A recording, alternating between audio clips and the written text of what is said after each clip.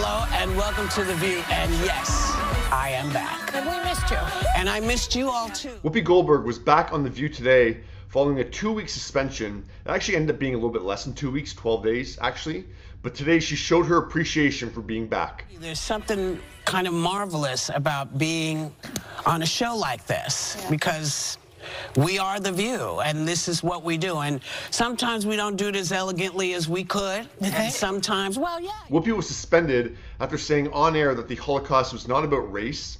So even after 2 public apologies, the ABC News president suspended her and asked her to take time to reflect on her hurtful comments. I want to thank everybody who reached out while I was away. And I'm telling you, people reached out from places that made me go, wait, what? Really? Yeah. I'm not sure who Whoopi is referring to, but Bill Maher was one of the people who defended Whoopi's right to say what she said on his own show, even though he and Whoopi often disagree with each other on air. I listened to everything everybody had to say, and I was very grateful, and I hope it keeps all the important conversations happening, because we're going to keep having tough conversations. Yeah.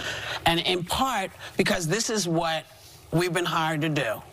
And it's not always pretty, as I said, and it's not always as other people would like to hear, but it is an honor to sit at this table and be able to have these conversations, because they're important. I like that Whoopi showed a little bit of humility and appreciation for being on The View today. She didn't offer another apology, but I don't think she needed to. I mean, she already did the Twitter apology 12 days ago. She did the on-air apology. So I don't think another apology was necessary. But yeah, what do you think? Are you able to move on now? Like, is this issue done for you? What do you think of Whoopi returning to The View today?